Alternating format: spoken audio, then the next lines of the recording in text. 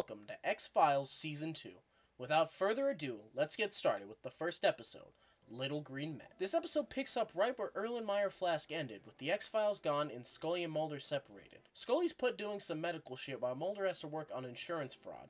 He's fucking miserable. They only ever talk to each other in secret, in fear that people are still watching them. They have one of their secret meetings, and Mulder tells her that he is starting to not believe. She tells him how could he not after all he's seen, and that's basically their conversation. Mulder then gets called to see one of his senator friends who tells him about some information down in a facility in Puerto Rico. Some proof of extraterrestrials. So Mulder packs his bags and goes to see it. When he gets there, he finds some guy in the facility. They become friends, and him and Mulder stay there looking for any proof of extraterrestrial life. Eventually, the other guy gets spooked by some noise and runs out into a rainstorm and dies. Then Mulder gets a visit from aliens. Scully finds out where he is and goes down to rescue his ass before the military kills him. The government's watching her though, and as soon as she gets there, the military shows up and they have to get their asses out of there fast. Mulder grabs a tape with some evidence on it before he skedaddles, and they escape by driving like fucking lunatics away from the soldiers.